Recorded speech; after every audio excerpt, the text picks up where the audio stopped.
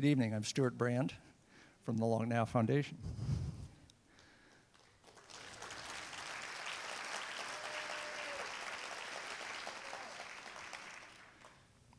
This is the first of, in a sense, two talks that have to do with thinking about the future.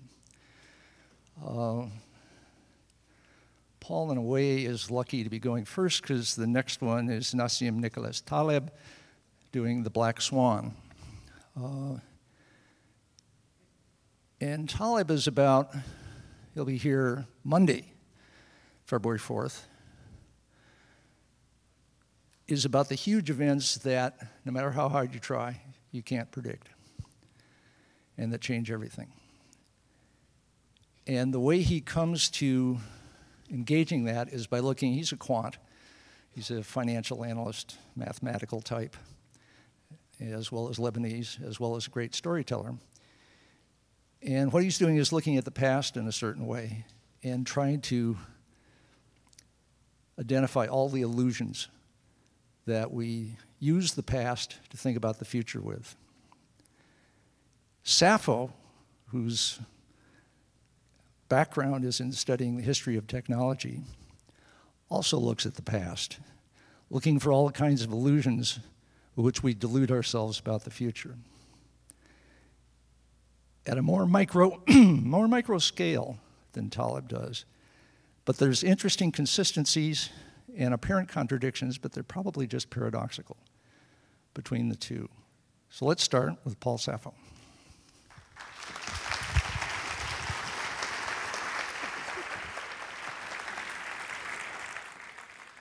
Thank you, Stewart, and it's wonderful to be here.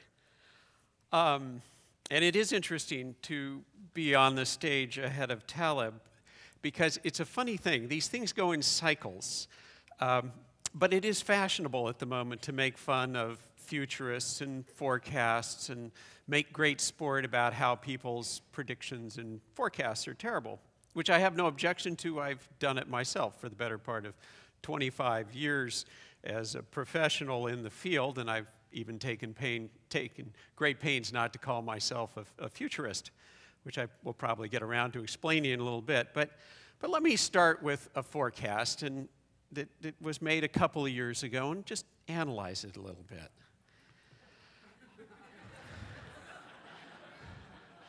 Hunt for bin Laden. Experts agree. Al-Qaeda leader is dead or alive.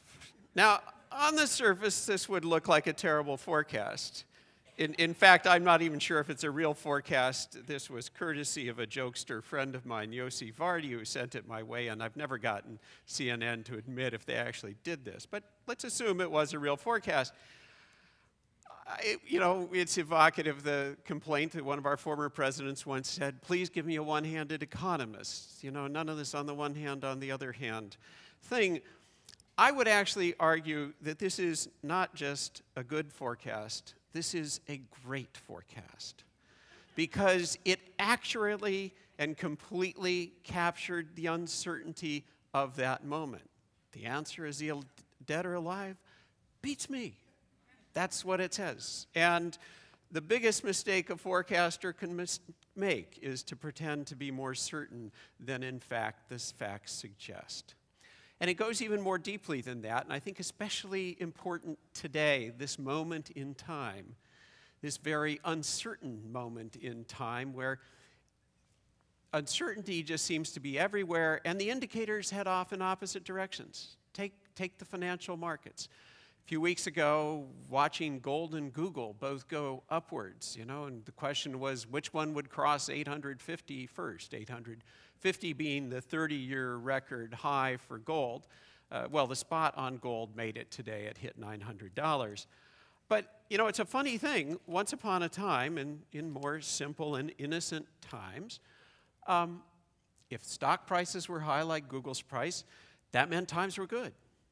And if gold prices were high, like gold is at the moment, that meant times are bad.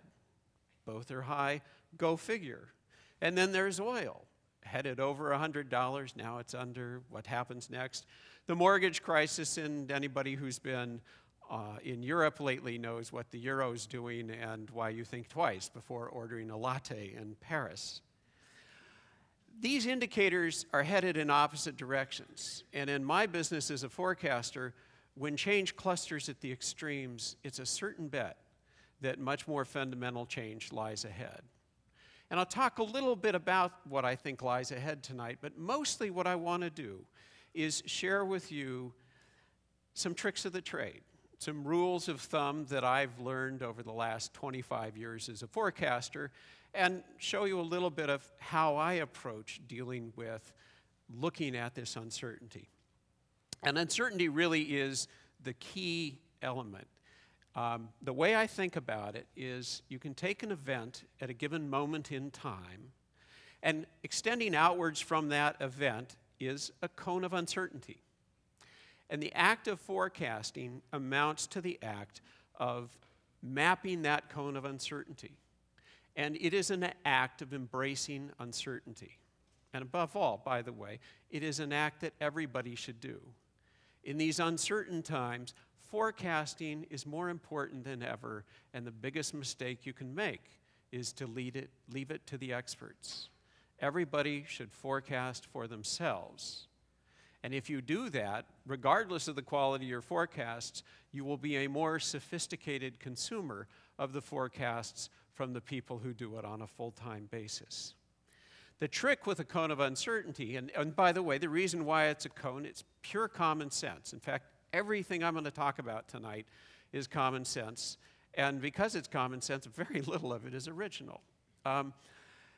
Think about the weather in San Francisco. Now, our weather is not the best example, but you know, the cone 15 minutes out is fairly narrow. It's a safe bet, unless you live in Marin, what the weather will be. But go out a day, the cone gets broader. And then after a couple of days, about 3 days, well, the curtain of good information falls, and it's like anyone's guess. So the essence of this is you're thinking about that spread of uncertainty that increases over time. And it begins with an event, and it forces you to think about just what the uncertainty really is. By the way, just a footnote, I forecast, I don't predict. You know, at a cocktail party, someone will come up and they say, so, you know, usually the question is, so how are your predictions done? Actually, the first question is, what stock should I buy? That's the most boring question. But the second one, and I start, it's a great conversation killer because I say, I actually don't predict, I forecast, and that's about mapping a cone of uncertainty, and they find someone else to talk to. It works every time. But uncertainty is not just an artifact of imperfect foresight. Uncertainty is intrinsic in the process, and in my opinion, it's very good news. Think about it, a world of no uncertainty, a world in which you really, or somebody could accurately predict, is a world that I don't think any of us would really want to live in. That's the world of a fundamentalist religious believer. God has a plan, it's all written out, but why bother? Because you can't change it. That's the world of the appointment in Samara. If you remember that old tale of the servant who goes to the souk in Samara and bumps into death in the marketplace, comes rushing home agitated and says to his master, "Master, master, lend me your horse, I must flee to Baghdad." And the master says, "Why?" He said, "Well, death was menacing me in the marketplace." So the servant rides off. The master goes into the marketplace, finds death. He's really easy to pick out, black hood, you know, big, and says, "Dude, what are you doing, messing with my servant?" He said, "I wasn't threatening your servant. I was just startled to see him because we have an appointment in Samara tonight." So that's not the world we live in. This is a world of uncertainty, and that's good news because uncertainty is opportunity. Anybody who invests in the stock market, you know the worst market to invest in is a market where there's no changes. Just painful if you call it wrong, but uncertainty and opportunity go together, and in a perverse sort of way, that means this is the best of all possible times. Now, admittedly, you know, for some people, especially if you invested in subprime mortgages, saying that today is the best of all possible times is evocative of the immortal words of John Jacob Astor, who, while sitting in the bar of the SS Titanic, said, "You know, I asked for ice, but this is ridiculous." Nonetheless, the art of forecasting is understanding uncertainty and also balancing between a stance where if you look at things too narrowly, if you draw that cone too narrowly, you're going to miss things that happen. If you draw it too broadly, you're going to spend your whole time navel-gazing around events that may never come to pass.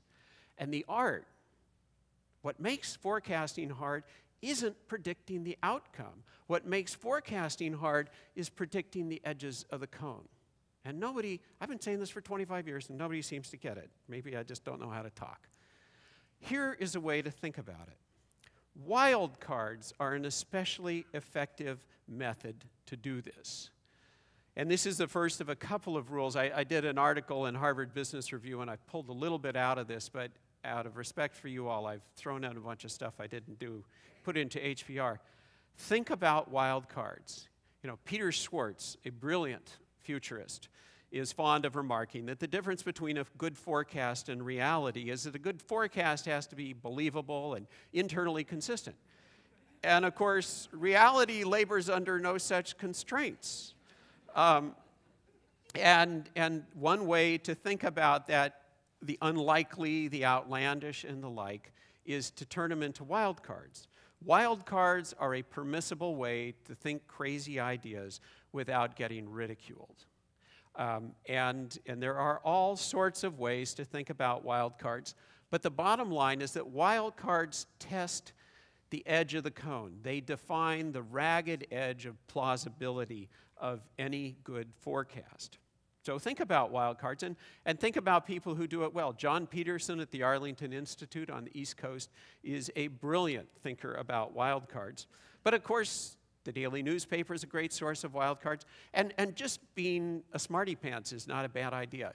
I remember when we started the recall campaign for governor, long before Schwarzenegger appeared on scene, and I was talking to a journalist friend on the East Coast, and I called him up and I said, you know, we're having a recall campaign again, and we've had one of these ever since Hiram Johnson ran for governor. But I just have this feeling this one's going to work. And you know, with our damn luck, we're going to get another damn movie actor as governor. He thinks I'm a genius. I was just being a smartass. And of course, the amazing part about that wild card is not only did we get a governor, an ex-movie actor as governor, he's a great governor. Go figure. So, you know, the difference, or at least a pretty good governor. So the bottom line is think about wild cards and look around in all sorts of places. I find they pop out in the odd sorts of spots, but also bad forecasts, really bad forecasts can be really great wild cards. This is a magazine. It was one of my favorite magazines. In fact, it was my most favorite magazine until the advent of Wired, which was kind of an act of unrequited love because it lasted exactly one issue. As I said, there hasn't been a magazine like this one until now, and there wasn't one after. It was around 1970. They didn't put a date on it, so I can't, but you can judge the age by the picture. That's a very young Al Toffler before he wrote Future Shock. So bad magazines with lurid forecasts are a great place to look for good wild cards. And in this, they had a special, because it was like 1969, 1970, they had a newspaper from 1984, and there was a want ad section in it. For 1984, genetic engineer, need MS in biochemistry and lab experience, will be editing and composing genetic, i.e. DNA, because people didn't know about codes for babies. Skinner Community Hospital, Watson Avenue.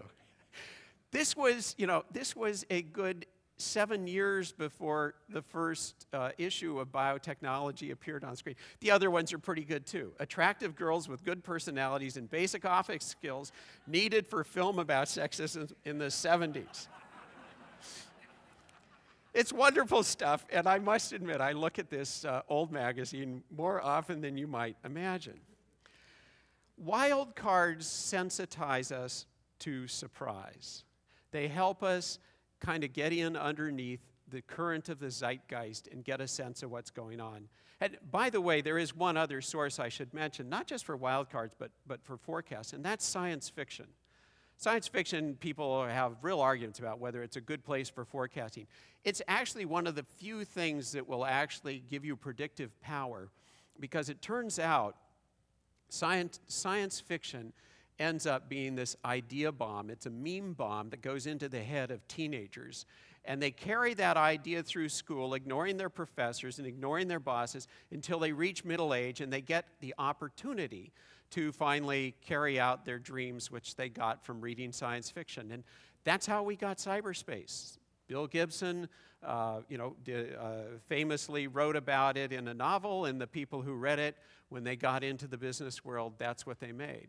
And the atomic scientists who worked on the Manhattan Project were all influenced by H.G. Wells, and many of the astronauts in the Mercury program grew up on space opera. So science fiction is actually a really interesting special case of how to look ahead, because you can see what people's dreams are, and they'll eventually get a chance to do it.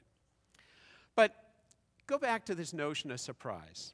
Things surprise us for a very simple reason, and that is change is never linear. At least interesting change is never linear. Even in here, in Silicon Valley, what surprises me is that the future constantly arrives late and in unexpected ways. In fact, the secret in Silicon Valley is most ideas take 20 years to become an overnight success. And they do so because change looks like this. It's an S-curve. It's the curve of Moore's law. We all know the doubling period of chips, and it's led to all the marvels we have. All sorts of consumer devices. Television followed an S-curve pattern from invention in the 1930s to takeoff in the 1950s.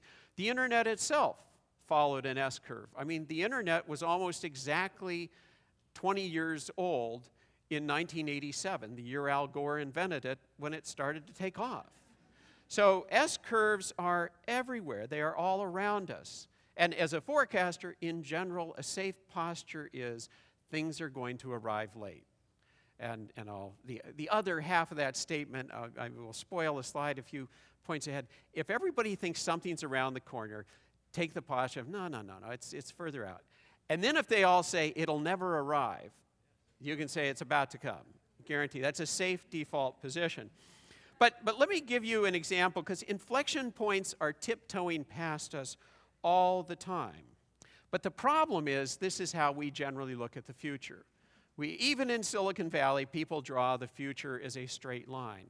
And meanwhile, things go here. And it's because we don't like change, and a few other details about why that flat spot's so flat. But let me give you an example of an inflection point tiptoeing past us right now. This is a picture I shot in May 2004 at the first DARPA Grand Challenge. This is the robotic race across the desert, 150 miles, 21 teams qualified, and I was there at the start, and this is sort of what happened at the start. It was like Monty Python. 21 teams, all but 4 vehicles died in the chutes or at the gate. And this one was my favorite, is little R2-D2 kind of guy. Comes out the Jersey barriers, it gets to the entrance, it pauses, it looks left, it looks right, it thinks about it a bit, and it hangs a hard left and dies in a coyote bush 20 feet from the gate. The robot that got furthest was this one, Sandstorm, from Carnegie Mellon. Here it is. Yeah, you've lost, dudes. Get over it. But it's a nice vehicle, and you won't whistle when you see the next picture. And by the way, for those of you who aren't familiar with the race, so this is a Humvee with a LiDAR unit on the roof, and behind it is a truck with 3 dudes in it, and one dude's driving, and one dude's got his thumb on a kill switch. At the moment the robot misbehaves, he like goes, you're dead. There was one, a huge military vehicle that was the scariest thing I've ever seen, that they really had to shut down, but I don't want to pound on it. So the next picture is Sandstorm. I kept trying to think, what's the punchline to why did the robot cross the road, but I can't recall. This is a picture of it crossing the road moments before it drove through a fence. If those people had known, they would have been stepping about 50 feet farther back. And that little inset picture is Sandstorm stuck on the side of the road where it died, 7.4 miles into the race. Now, I was there as part of a medical support team, and we were halfway on the race out in the desert feeling pretty darn foolish because there was nothing near us. But now, and only four robots got out of the gates. Jump ahead 18 months later, and here's the finish of the second race.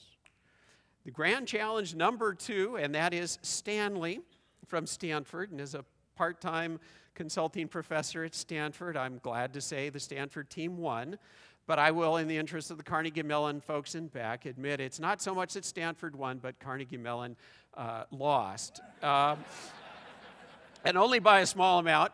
It's off topic, but let me explain it for software developers in the room. Sandstorm Carnegie Mellon team leader is Red Whitaker. Red's an ex-Marine. Let me correct myself. Red's a Marine. There is no such thing as an ex-Marine. He believes in hot hardware, thinks good hardware is more important than good software. Sebastian Thrun, who led the Stanford team, and by the way, we at Stanford stole Sebastian from the Carnegie Mellon team and moved him out to Stanford where he's the head of the AI lab, believes in really good software and will make up for bad software. Sandstorm was kicking the Stanford vehicle all the way until a bolt came loose and that LiDAR unit on the top of it started wobbling and it got really bad astigmatism and it was crawling along and Stanley went roaring past. The difference on this race, though, is there were 23 finalists entering the race. 22 of the robots got farther than Sandstorm got in the first race, and 5 of them finished. Does that look like an S-curve to you? That's an inflection point, that kind of 18-month jump. I'll go back into that, but here is the lesson of all of this. Our tendency is to overestimate short-term change because of our inflated hopes and expectations. And when cold reality fails to conform to our inflated expectations, we do the opposite. We underestimate the long-term implications. This is why this is the only slide that would argue against being a forecaster. Ordinary people get to be wrong once. The internet arrives and they go, where'd that come from? Forecasters and visionaries and software developers and the like get to be wrong twice because they stand at the start and they say, oh, I see the future, it's just around the corner. And then they stand around. Of course, in Silicon Valley, I should add, we don't draw this as an S-curve. In the valley, it's a J-curve. Things, just keep going upwards forever. Garrett Gruner's in the audience. He'll appreciate that this is why venture capitalists sleep like babies. They sleep for 2 hours, wake up and cry. So now one way, and I should add that the most elegant statement of this I ever heard was when I was a young child living here in California, kind of in a ruralish part of the state, and there was a rancher who said to me, son, never mistake a clear view for a short distance. And that's the best forecasting advice anybody has ever given me, and I pass it on in the spirit of sharing. Never mistake a clear view for a short distance. Things will always arrive late and in completely unexpected ways. Now, one way to avoid being blindsided by this nonlinear pattern of the S-curve is to look for indicators. Bill Gibson, the novelist, put it very nicely at a conference here that Kevin Kelly organized many years ago. He said, the future's already arrived, it's just not evenly distributed yet. And he's absolutely right. And if you think about that, the way good forecasters do it is we look for things happening in the present and we extrapolate out. And you get tuned to those weird little things that don't fit, that seem out of place and kind of stick in your mind. Of course, some of them are hugely obvious. The Keeling curve. I mean, we all deserve a collective dope slap for missing this one. I mean, the numbers were there. The first report I saw that talked about global climate change was a NOAA report done as an expert study in about 1977, and we still ignored it. But there are other things that are really good indicators, and doctors have a great term for this. Generally, I don't use Latin in my speeches. Ever since I A friend, a historian, pointed out to me after Churchill died, they were looking through his papers, and in the margins of one of his speeches, it was written, he'd written to himself, "Speech week here, use Latin and shout." But, in fact, come to think of it, I'm not using Latin, I'm using Greek. The word prodrome it means roughly running ahead. It's an indicator. Now, if a doctor tells you that he sees a prodrome, that's not good news. You don't want your doctor to talk to you about prodromes. But think about prodromes of indicators, things running ahead of the actual event. One of my favorites, because I was lucky enough to notice it at the time, was in January 1985 on the Usenet, which then was an extraordinarily obscure thing. This guy named Spencer Bowles said, "I just found an interesting software problem. Of course, we're going to solve it." Well, the interesting software problem was what we went on to call Y2K. We knew about it then. It was written up in Computer World that spring. You know, it was floating around, but nobody took it seriously until about, October 1999. So these things are all around if you just look for them. Good indicators, the best indicators, are things that don't seem to fit, they don't make sense, or they're just really weird. And if you look at it that way, you see them everywhere. I was flipping through the Examiner 2 days ago, and there was a little thing buried on page 14, San Mateo Police Department puzzled by homemade bombs. And I thought, oh, I so hope that's not an indicator. But I can't get it out of my mind. But let me give you a happier example. This is the Roomba. How many people here have a Roomba? Okay. What's the name of your Roomba, sir? It doesn't have, okay, it's great. Next time I'm going to do a plant in the audience. Forget you. Let me tell you what I found. In 2003, the Roomba came out, and something very strange started happening. I have a lot of geek friends, and they've got 128K Max. Well, I did too. And all of a sudden, I noticed some of my engineer geek friends were totally stoked about their new robotic vacuum cleaner. And I thought, well, this is odd. These are people who I don't even recall owning a vacuum cleaner.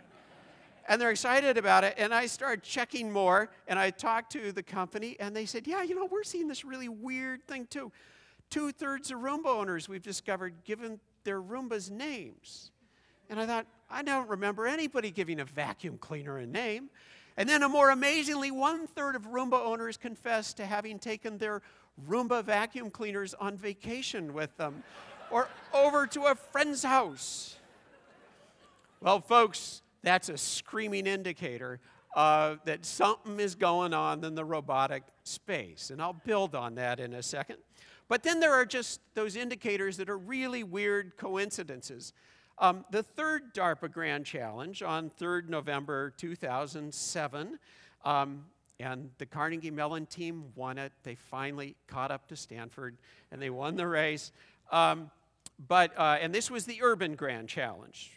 It was started at 8 a.m. on, it was November 3rd, and it was about 250, or I guess about a 100-mile race, and they had to drive around town, and they had to know the vehicle codes and all this stuff. And it was a good race. The robots actually performed.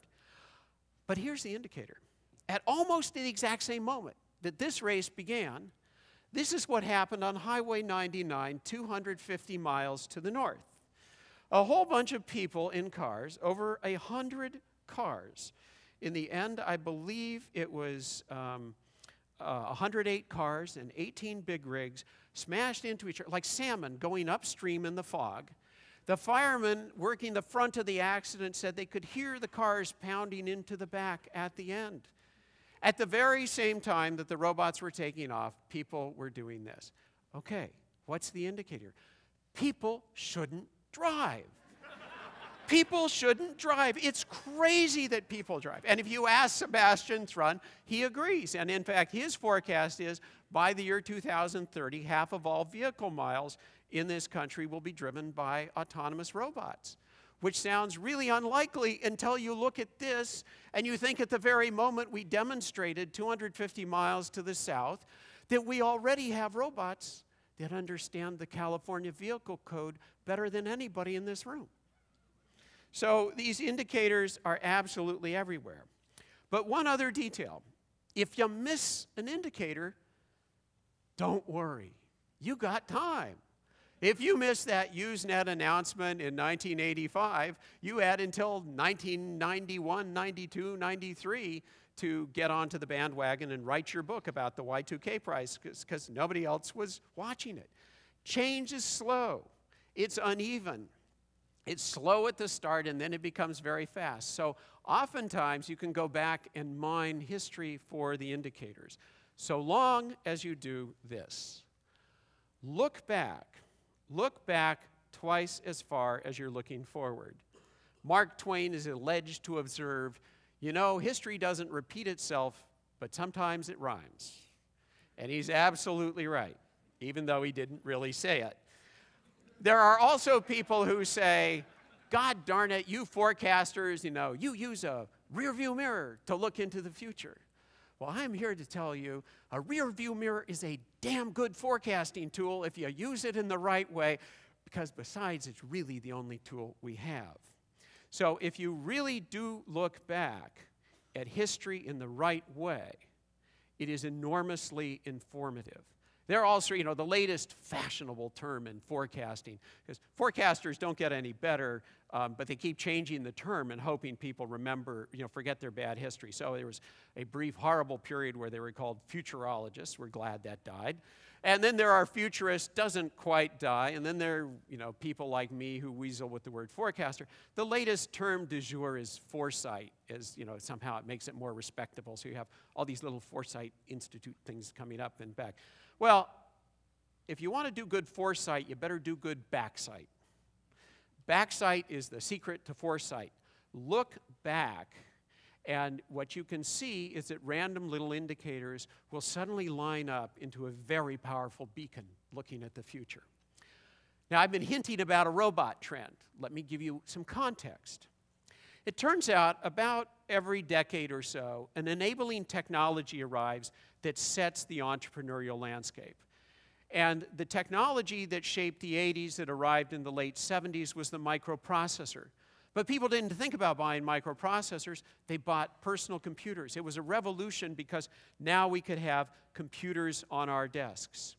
So the 1980s was a processing decade enabled by the arrival of cheap microprocessors, and the poster child was the personal computer. And the 90s, however, were shaped by a fundamentally different technology. By the way, in my defense, this was a forecast I actually made back then, and so and the documentation's on my webpage. The 90s were shaped by the communications laser, which built on top of the processing power that already existed. And cheap lasers gave us optical storage, CD-ROM, and most importantly, they gave us fiber optic bandwidth. And that was the access decade. Our devices were no longer defined by what they processed for us. They were defined by what they connected us to. And by the way, these are little tiny S-curve events that happened and got established and brought some real surprises in. This decade is being shaped by a fundamentally different technology. It's not the microprocessor, it's not the laser, it's the arrival. Oh, and by the way, indicators of the laser decade. I shot this on a street in San Francisco in 1992. By the way, if you're looking for indicators in traffic, look both ways first. I almost got hit when I took this. I went, oh, wow, cool. You know, I got to get a picture of it. But these things are what cause the surprise. And, you know, I mentioned earlier, the future tends to arrive in unexpected ways. You know, think about how the internet came in as a total surprise to so many people. In fact, here in 1987, there were people who talked about the fiber optics and giving us optical storage on disk, and books were dead. So now, just for a moment, place yourself in 1987, and the wise people, Bill Gates was saying, we have a CD-ROM revolution coming, and we're going to have hypertext and entire books on disk, and get over bookstores. They're going to sell you electronic books. Paper books are dead. There were a few maniacs running around like Ted Nelson and some of Doug Engelbart's alums saying, no, we need a global ubiquitous hyperdocument system where everything's connected to everything and you don't have to go to stores. And they said, that's very nice, maybe in 50 years. The training wheels for that are CD-ROM and hypertext on disk. But imagine saying to someone in 1987, little kids, long before the year 2000, little kids will come home from school, turn on their computers, log on to a server in Tokyo, download the latest images of their favorite Japanese anime cartoon characters. Over what? That thing you thought was 50 years away, the ubiquitous global hyperdocument system, arrived in 1994. It was the World Wide Web. Oh, and by the way, it triggered the largest explosion in consumer spending in 40 years. And what was the hottest thing being sold? Books. They would have locked you up as a dangerous crazy. This decade, however, is being shaped by a very unnoticed technology, and that's cheap sensors. We are in the middle of a vast sensor revolution of things that are, like RFID. This is a wonderful slide from a company that went out of business. People talk about RFID as a substitute for barcode. It may be, but for God's sake, that is the least important implication here. We think about it this way. In the 80s, we created our computers. In the 90s, we networked them together. And now in this decade, we are giving them eyes, ears, and sensory organs. And what's the only thing missing from that? Put wheels on the darn things, and they're robots. I am here to tell you that I will, and I'm not, well, I'm going to phrase this a different way because I know what Stewart will do to me. The next big thing is robots. The next big thing to come out of nowhere, and everybody's going to know, oh my God, where did that come from? And I couldn't live without that. I didn't know it existed, is robots. I don't know how far off it is, but it's not too far into the future. And when you look at this context from history, it's crushingly, inexorably obvious. By the way, robots may be the next big thing. They're not the only big thing. Sensors pop up in other places. You're putting sensors in your running shoes. I'm sure people here have this. This is the new Nike shoe. It's got a wireless link. Your shoes talk to your iPod, and if you slow down, the shoes say, hey, the dude's slowing down, switch to the inspirational music. It plays Rocky. And this is an indicator, too, of another shift, by the way. I mean, this is not an evening where I really wanted to talk about forecasts, but I can't resist. Today, the web is synonymous with people accessing information. It's get on there and you surf around. Once upon a time, the telecommunications network in this country was about people talking to other people. And today, that's such a small fraction of what the telecommunications network does. They can give you phone service for free over the internet. The same thing is about to happen to the web. The future of the web is not people accessing information. It's machines accessing information. It's machines generating information. And in the same way that a fraction of 1% of telecommunications traffic is attributable to voice today, in a decade or so, you will see the same thing happen to the web, where most of the web viewing is done by machines, and most of the data is being generated by machines. But pushing onward, another good way to see indicators is to cherish failure, preferably other people's failure. Remember that flat spot on the S-curve? Really and truly, most ideas take 20 years to become an overnight success in Silicon Valley because we fail our way into the future. And by the way, the Valley is damn good at failing. The Valley is built on the rubble of failure, not the spires of earlier success. Think about, why did the web take off in Silicon Valley? After all, it was invented on the Swiss-French border by an English boffin who thought he was designing groupware for physicists. Well, it took off here because a whole industry was collapsing just before the web arrived, the interactive TV industry, and it left a whole bunch of programmers out of a job, but they'd been sensitized to rich media and video and the like, and they're literally standing on a street corner going, gee, what do I do next? They see the web and they go, cool. The first really big web development company, US Web, its first office of any size was a building it rented from Apple at below market rates, and Apple said, oh, you can have the contents too. It was the Apple Interactive TV Studio. But let me give you another recent example of an interesting failure. This is from 1985. How many people here are on Second Life? Show of hands. This is where it started. This is the first graphical MUD, multiple user dimension. Habitat from Lucasfilm in 1985. Wasn't around for long, but basically did everything that you do in Second Life, except very slowly. And it was followed by failure after failure after failure. And then sure enough, you know, in the almost 20 years, we get Second Life and the takeoff.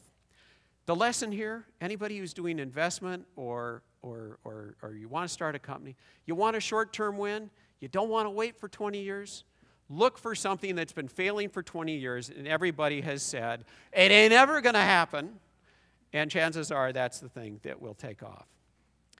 This rule is the hardest. Be indifferent. I'm a forecaster, not a futurist, because I am a professional bystander.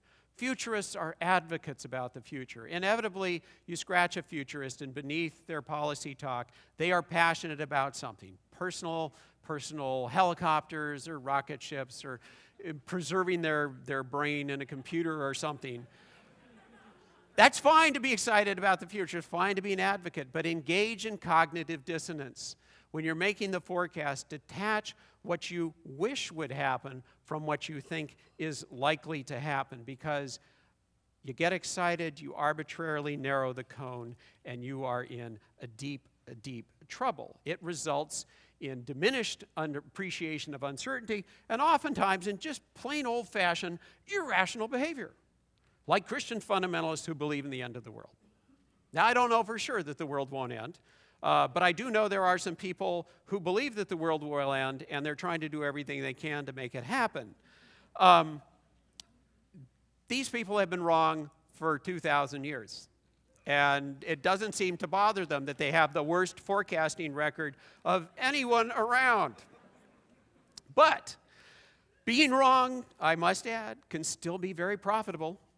Hal Lindsey's The Late Great Planet Earth outsold every book in the 1980s except the Holy Bible. But this is also useful because if you think about indicators being everywhere, the folly of other fools can be a very powerful indicator that something was going on. And you can take these and stick them together, take multiple events. Once I thought about Y2K for a while, around 1989, 1990, after the harmonic convergence of August 1987, which was the happy end of the world, the Branch Davidians in 1993, the unhappy end of the world, and Heaven's Gate, you know, they were way off in 1997. The unhappy end, it was cruel, but there was a bumper sticker that read, so few comets, so many stupid people. And a whole industry has emerged of people doing these crazy books. But what was obvious to me in the early 90s is, forget your computer, forget Y2K. The bug in our computer was nothing compared to the software bug in our culture of all of these people who absolutely believed this stuff and built an industry around it. And also, if you look at the history of millennial movements, the biggest impact of the prophecy happens after the prophecy has failed to come to pass. And if we had thought hard about that, we would have understood what was going on.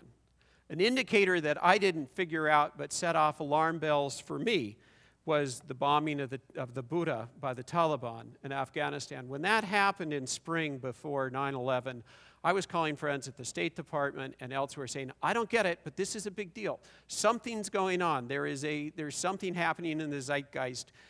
I didn't figure it out. But by the way, Tom Clancy did. You know, he wrote a novel 5 years before the fact that had a 747 flown into the White House by an angry Japanese pilot, not by those others. This is also an indicator that, in my opinion, speaks to the circumstances today. We are surrounded by millennial crisis cults, whether it's the Taliban, whether it is fundamentalist Christians trying to use recombinant DNA to create a red heifer in Jerusalem to accelerate the second coming. In my opinion, the single largest factor affecting global politics today is the cultural effect of the millennium, and nobody's talking about it. But let me push on to another rule. Assume you are wrong whenever you make a forecast, and forecast often. If you must forecast, go back, look at your forecast, and be ruthless about knowing where you are wrong. Good forecasting is the inverse of traditional good research. A good researcher will spend a lot of time, carefully looking at the data, holding off, coming to a theory, and then finally reach a point where he can come to a conclusion and then ignore everything else that doesn't match the conclusion. As a forecaster, I can never have 100% information, so I do the opposite. I come to a conclusion as quickly as I can, and then I set out to demonstrate why I'm wrong, because I know if I don't do it, somebody else will explain it to me. The consequences of the failure to forecast often were sadly but dramatically demonstrated. On September 8, 1923, on the coast of California, south of here a couple of hundred miles, this boat, this destroyer, the USS Chauncey, did not make it to San Diego. It was on an engineering run just after Fleet Week in San Francisco as part of Squadron 11 Destroyer Force Battle Fleet. This is back in the old days when destroyers huddled together. There were 14 four-stackers going in a line down the coast. And they ended up on the rocks because of a particular kind of forecasting error. Actually, only 9 ships made it aground. The others made it offshore. And here's the story of why. They were going down the coast, cruising at about 20 knots. It's a lee shore. Sailors know that's a dangerous thing. There was foggy weather, there was wind astern, but they were using what's known as dead reckoning, which you kind of guess at your position in the water. Navigators know what this is. For lay people, dead reckoning, as one Navy skipper explained to me, he says, that's navigation by gosh and by golly and by God. And their calculated position is where the dotted line starts there. This is the California coast just beyond Santa Barbara, where the channel turns in towards Los Angeles. And so they thought they were in just about the right spot where they should be turning in. This area, by the way, is known as the graveyard of the Pacific, at least to California sailors. And the trick here is you better make the turn right, because if you go in a straight line, you're going to hit San Miguel Island, which they were very worried about that day, because just that morning, a passenger ship, the Cuba, grounded on San Miguel Island, and one of the other destroyers, the USS Reno, sailed to its rescue. And so I said, for God's sake, let's not miss the turn. They were aware of the risk. They also knew it was high uncertainty in their position, but they were guys, and they were reluctant to slow down because they were on an engineering run trying to get a record. Well, they had some other technology. They had a good forecasting tool. It was a radio station at Point Arguello Light, station NPK, that you would radio them and they would radio the bearing that you were on. The skipper of the lead boat, Lieutenant Commander Hunter, requested bearings. And they said, you are at 333 degrees. That was consistent with the earlier bearings they'd gotten, and his navigator, Lieutenant Blodgett, trusted the radio direction finder. But Commander Hunter was a little old-fashioned, and he was skeptical of this newfangled radio thing. And more importantly, the bearing that they gave him did not match his fix that he had made by dead reckoning. And he thought, well, if it doesn't match my position, it should be wrong. This is kind of like Heaven's Gate, folks. Heaven's Gate went down to Oceanside Telescope and bought a Celestron C11 to look at Comet Hale-Bopp so they could see the spaceship flying in behind the comet that was going to carry them off this planet.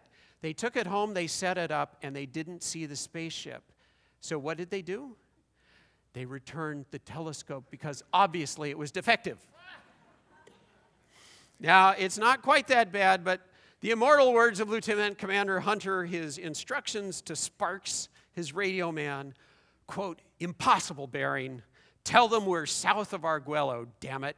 Ask them for the reciprocal bearing. The reciprocal bearing in those days, a radio beam kind of, you can either say, well, you're 333 degrees or the other way. And he said, 168 degrees. 2 miles east of my assumed position, but that ain't so bad coming down the California coast. And he issued the fateful order, at 2100 hours, change course to 095 degrees. That was their actual position. For those of you who don't know what 095 degrees is, that's a hard left turn into the coastline. The die was cast. In fact, the original bearing was right. Meanwhile, what happened was The Delphi's navigator wasn't the only one harboring doubts. The 11th boat back, oh, by the way, one of those wonderful ironies of forecasting, the lead boat was called the Delphi. You know, as a forecaster, I just pray for coincidences like that. So the 11th boat back, the Kennedy, the navigator there had doubts, and he violated Navy doctrine. There were 2 violations of Navy doctrine that night. The first one by the navigator, he listened to the radio bearings being sent to the Delphi. Under destroyer doctrine at the time, only the navigator in the lead boat was allowed to navigate, and it was against doctrine for the other guys to even listen in. He listened in, he was plotting it, he was saying, we're not where they think we are. And he kept tugging the arm of his skipper, Commander Roper. He said, we're not there. Roper agrees.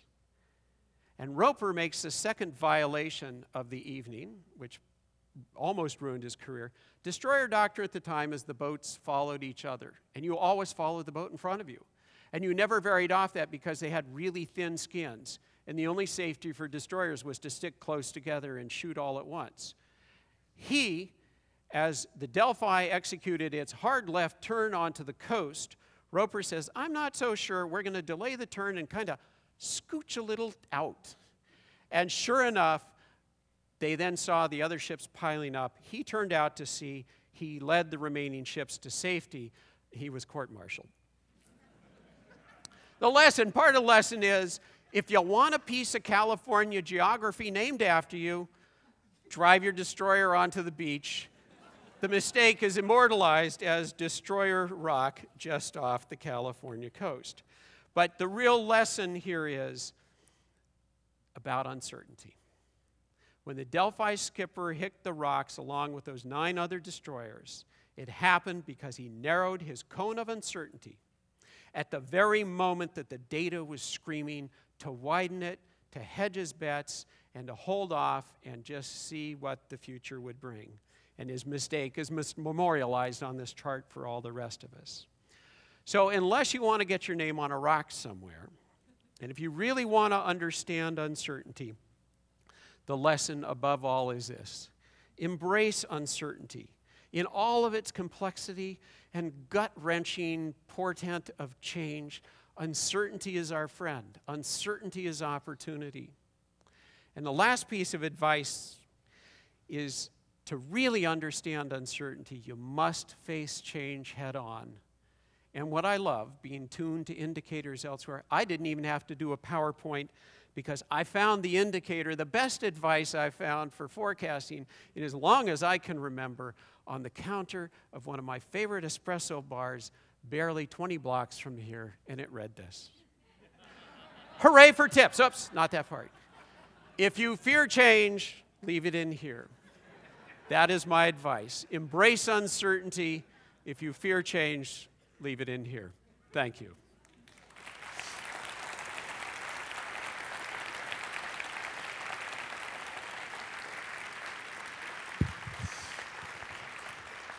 Where would you like me, Stewart?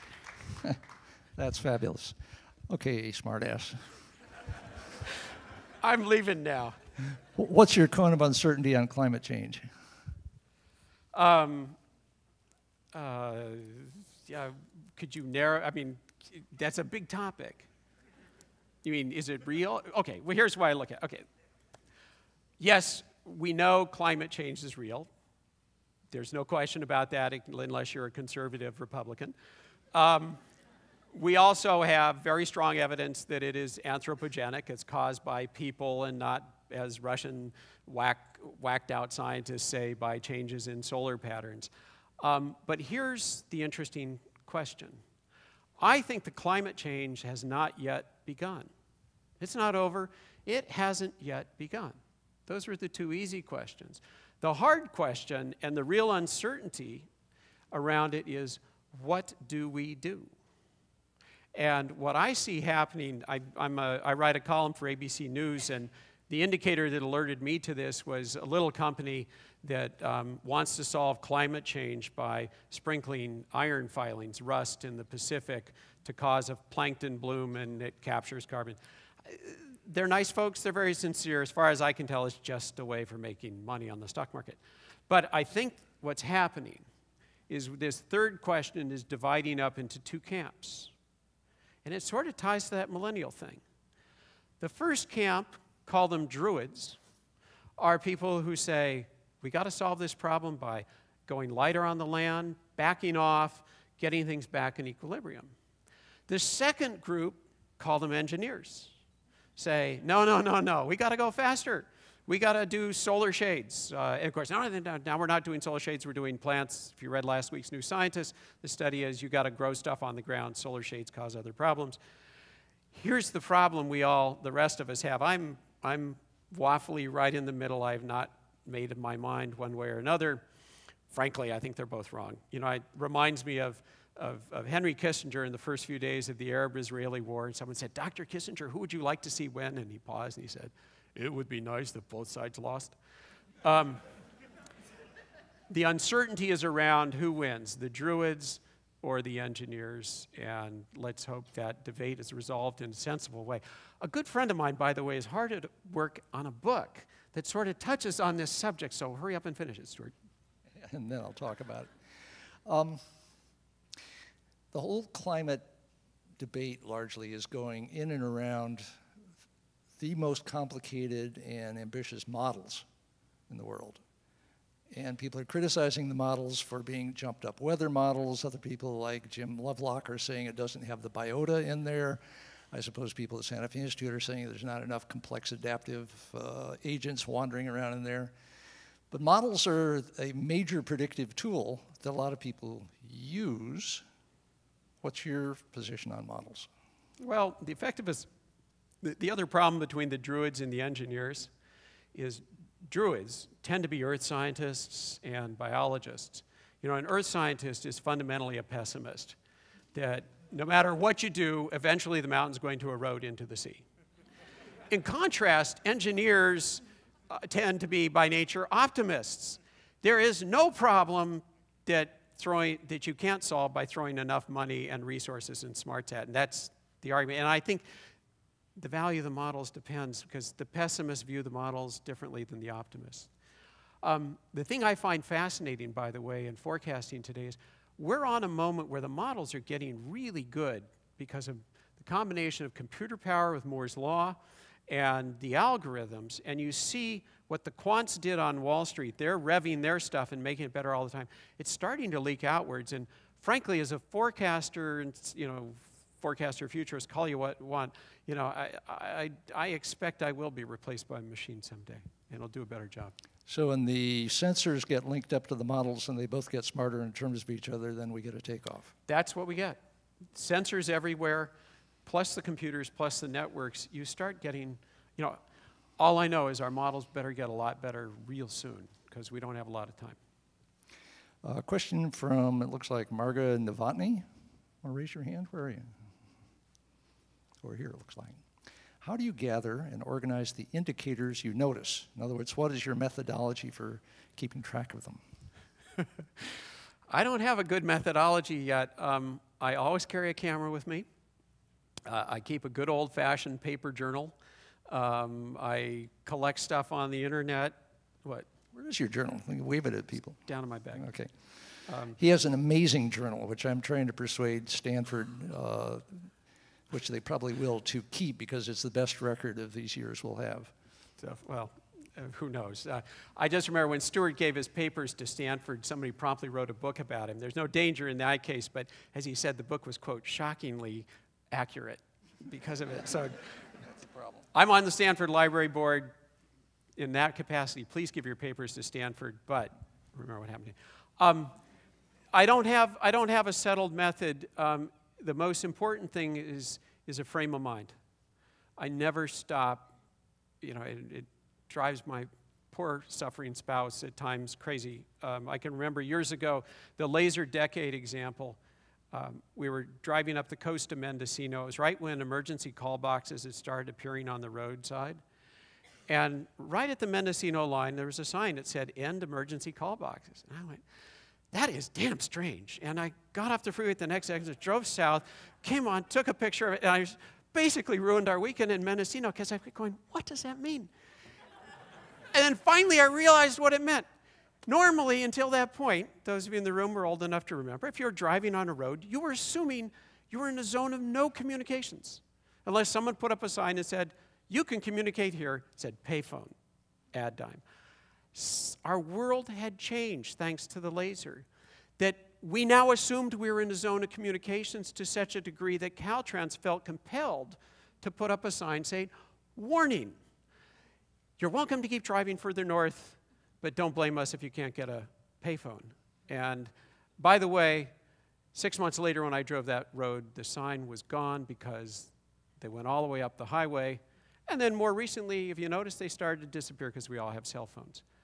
If you just keep thinking about it all the time, the indicators are there. Use paper, paper folders, computers, files, whatever. Just collect them any way you can. Okay, I got two good ones from Jaime Casio, who's right here. Have you ever made a forecast you later came to regret not because you were wrong, but because people who listened to you made bad, tragic, or mistaken decisions?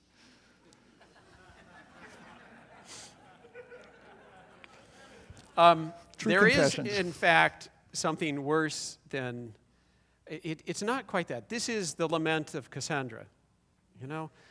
Don't fall in love, or, if a God, I don't believe in sexual harassment, but if a God puts the moves on you, for God's sake, say yes, because if you jilt them, they really screw up your life, which is what happened when Apollo said to Cassandra, I give you the gift of perfect foresight, but I give you the curse that no one will believe you. Now, you might think that is, that just having people believe your forecast and do something wrong is bad. It's worse when they don't believe you, and they come back to you and say, oh, woulda, coulda, shoulda, should have taken your advice. That hurts because it's your fault. That's the most painful. So add to that, how do you, you watch that happen a number of times, and then what do you learn about being more persuasive? Well, at Global Business Network, you all were very cunning and effective at this.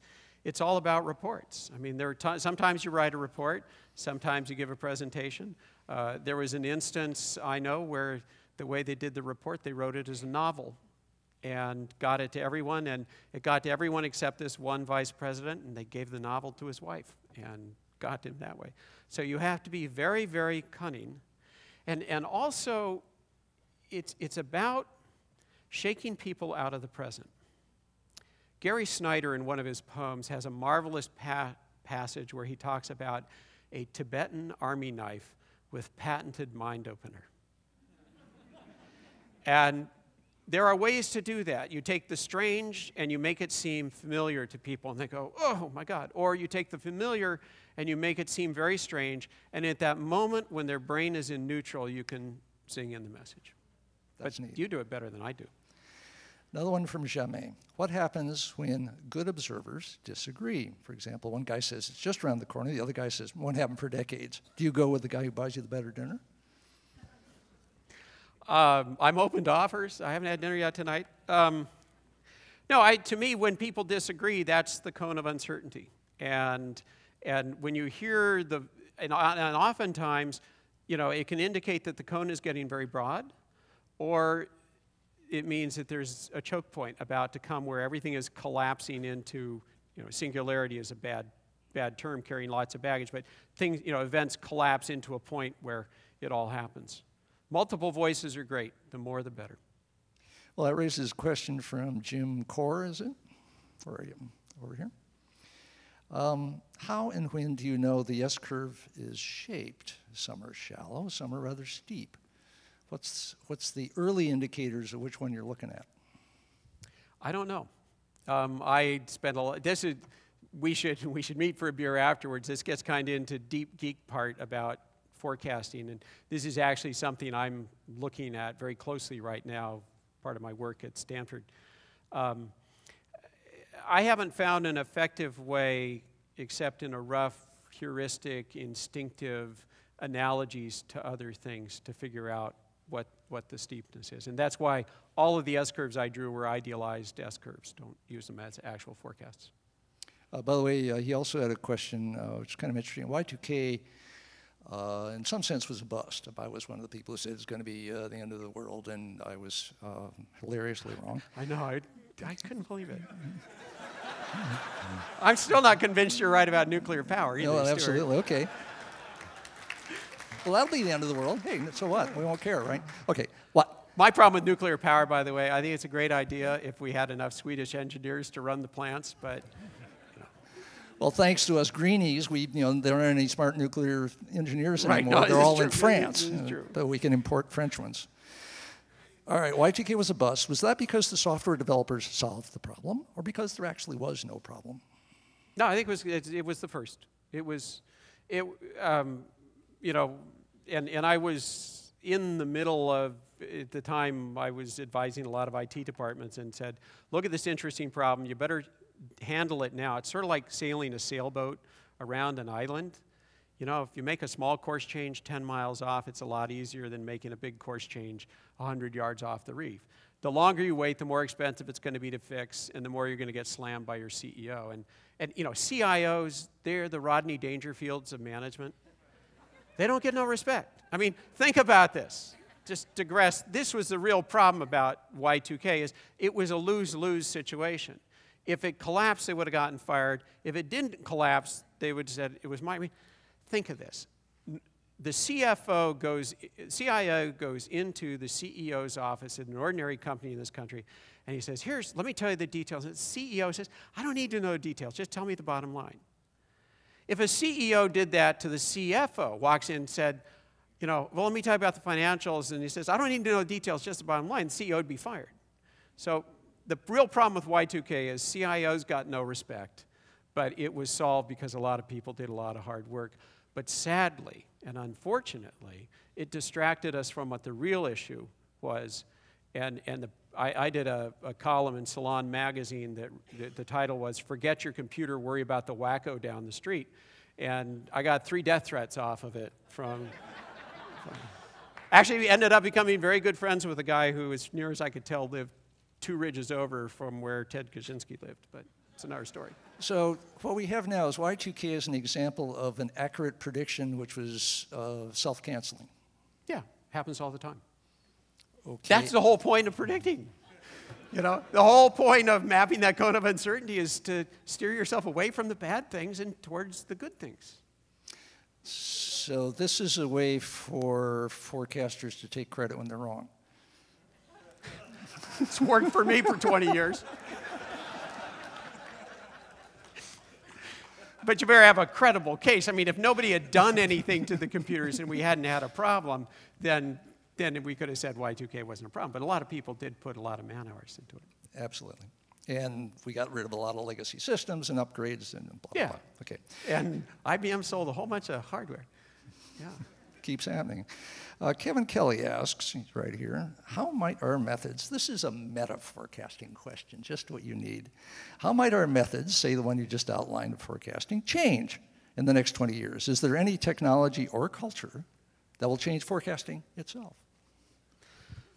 Well, I think the biggest change is that we're going to end up having, professional forecasters are going to have lots of conversations with machines. And I think what's going to happen to forecasting is a little bit what happened to the natural sciences and biology in the 70s and 80s. Where today you can't be a PhD student in biology unless you're a computer jock. And 30, 40 years ago, you didn't have to know computer stuff in biology. He has a degree in biology. I'm in trouble here. So for professionals, they're going to have lots more conversations with much more sophisticated tools.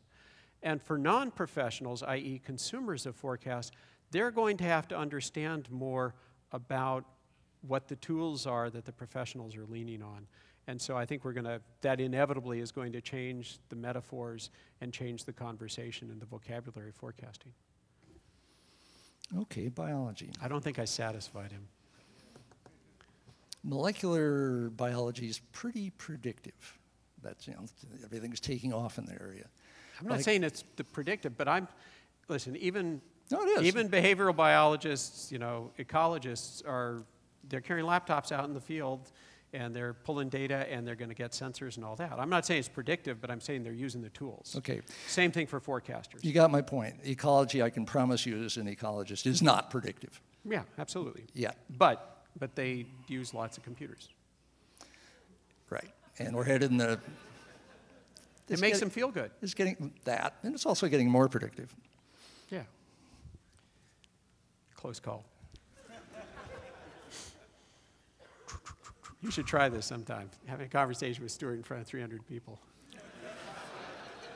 200,000 people, actually. A lot of them are not in the Actually, room. the only thing worse than this, Stewart, was there's a little book I helped put together of some collection of E.B. White's essays, and the editor called me and sweet-talked me and said, well, would you help, and by the way, would you do the introduction? And I said, sure. And 48 hours later, I went, what have I just done? You know, putting my words in front of E.B. White's. But then I remembered nobody reads introductions, so it wasn't a problem. That was before video. Now everything's in there. Dan Carlson, sorry. A couple of years ago, I discovered a list online of the top 100 world economies. 50 were countries and 50 were corporations. I figured that 50 years ago, all 100 would have been countries.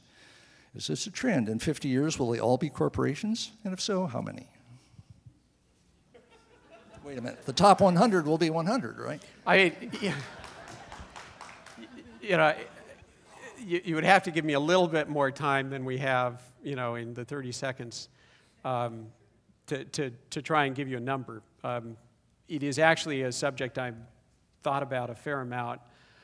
I've actually taken that shift of corporate versus national economy size in a slightly different direction. Bear with me. You assume that nation states will stay around. I don't. I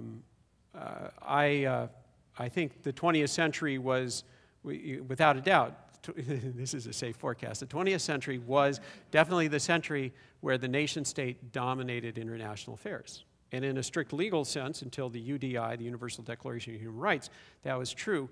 Classical public international law, the only person-to international law, person as an entity that's recognized as a nation state.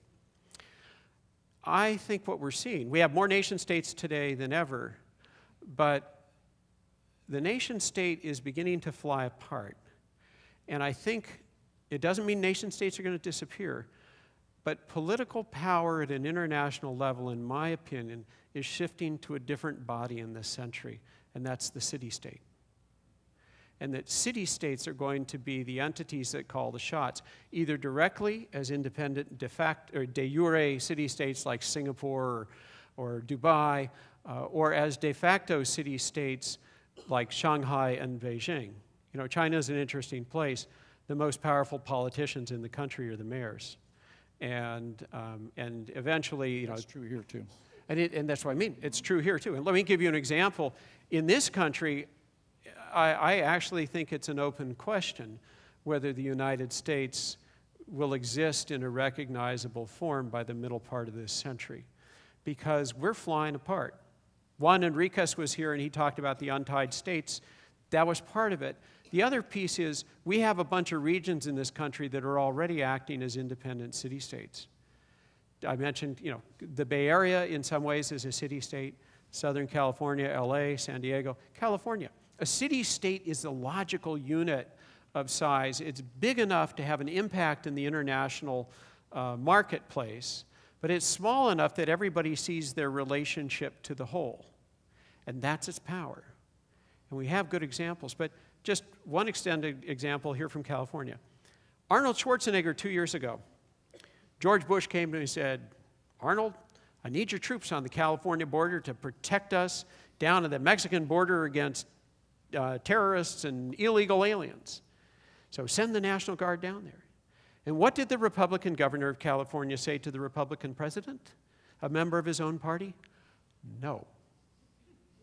And what did he do a month and a half later? He held a press conference on the shore of San Francisco Bay with a real head of state, Tony Blair, announcing a joint alliance between California and the UK around a policy involving global warming in direct opposition to his Republican president.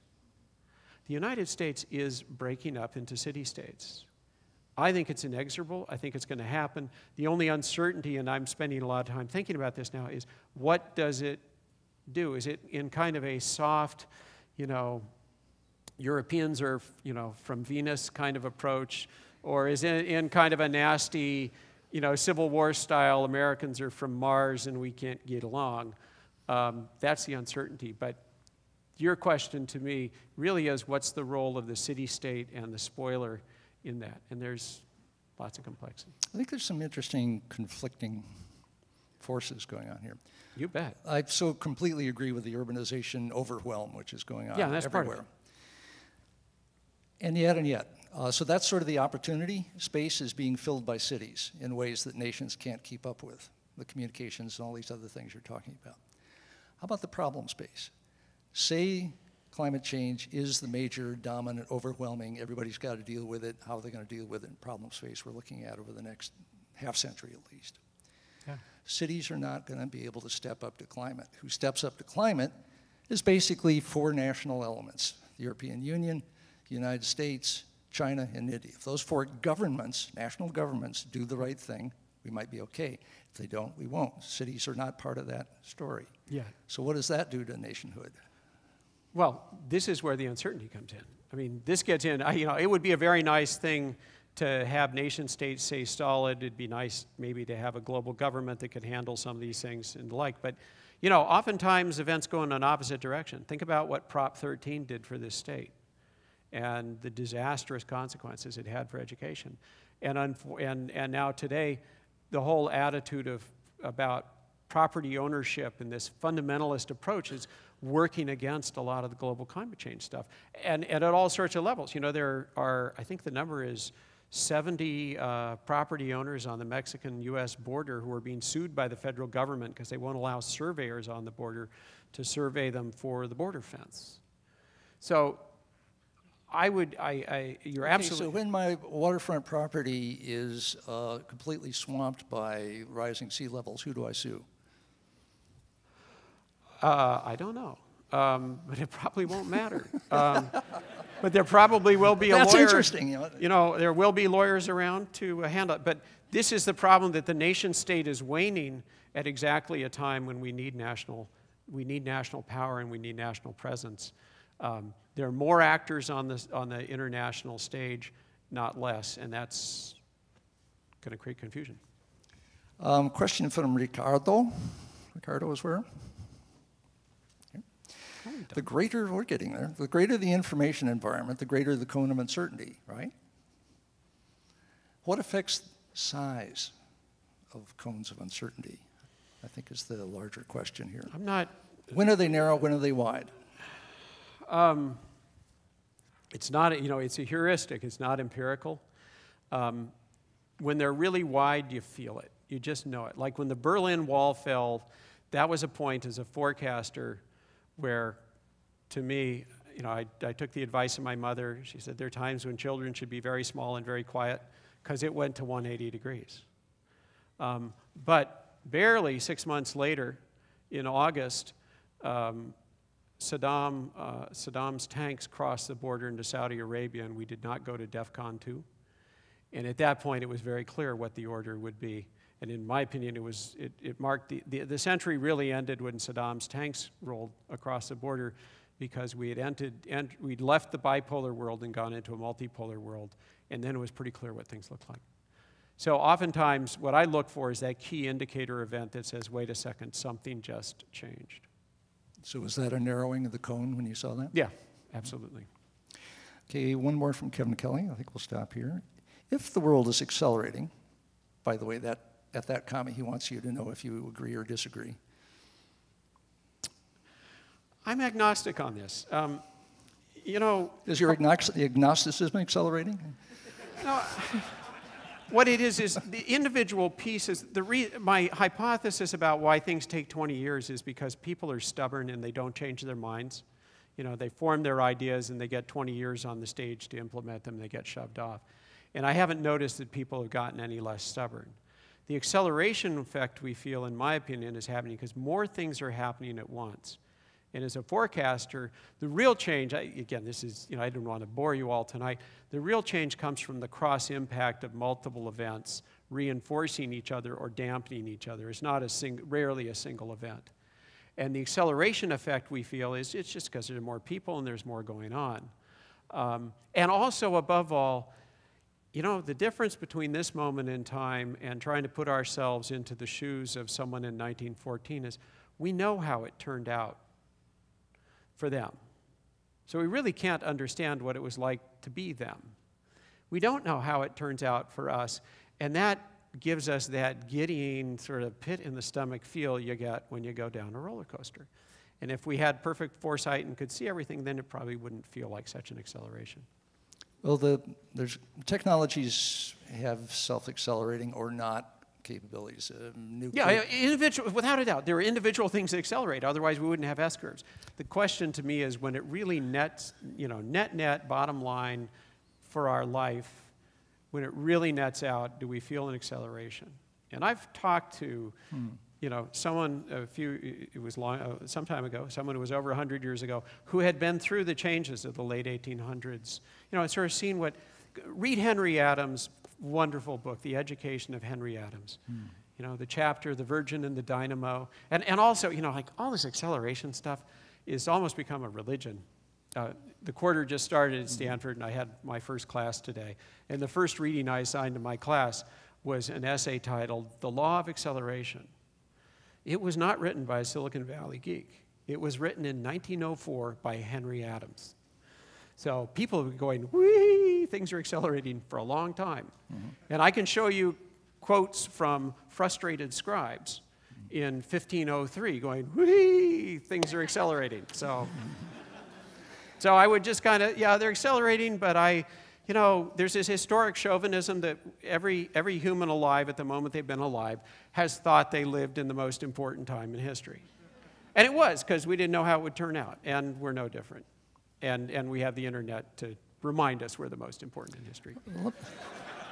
Are we done yet? No, not quite. Let me stay on your field on technology for a minute, because some technologies do not self-accelerate. Nuclear technology does not self-accelerate. Actually, it does. 3 Mile Island, Chernobyl. It can slow itself down, yeah, but it can't speed itself. Rods, it doesn't feed into its own research, whereas computer technology feeds into its own research. Yeah. Biotechnology feeds into its own research. Nanotechnology, which is becoming biotechnology, feeds into its own research. So they self-accelerate. You suggested a minute ago that those things are intersecting. What happens when a couple of exponential curves intersect? Do they become hyper-exponential? What's going on? Am I supposed to talk about the singularity now? Well, we've had a couple talks on the subject. One is saying, your future is a black hole. The other, Kurzweil's law. That's right. And who was it who said was it you who said the singularity will happen, but we won't notice? That's Danny Hillis. That was Danny. Okay. Also, let me put a pitch for another book in here. Kevin Kelly is working on a marvelous book, The Technium, and he is going to actually answer this question. This stuff is autocatalytic, without a doubt. The technologies do interact, and at times, they own us. We don't own them. From biology, what we know is things that are autocatalytic break. It's called cancer. Yeah, they break. It's not good. So innovation, too, is, I think in biology, isn't innovation called mutation? And mostly there is no lethal? infinite J-curve. Is that what you're telling us? They're all S-curves, whether we like it or not? Oh, actually, S-curves go down. The other piece there, we things don't have the letter for that. If things eventually level off, the reason why it looks like a big S-curve is that they interfinger. I'm reminded of that marvelous story of the little old lady who went up to Carl Sagan in the basement at Harvard Science Center after he'd given a talk, and she said, "Sonny, I listened to your talk, but I know what it really is. It's the world is on the back of a turtle carrying it through time." And Sagan, smart Cornell professor, he says, "Well, but what's the turtle on?" And she says, "Another turtle." He said, "What?" He says, "Sonny, I'm way ahead of you. It's turtles all the way down." Well, big S-curves are made of lots of little S-curves, and they interfinger. And it would be cruel to go into details tonight, but that's why we get big S-curves, because of the interaction of all the smaller S-curves. All the way down and all the way up? I don't know yet. Thank you for coming tonight. Thank you.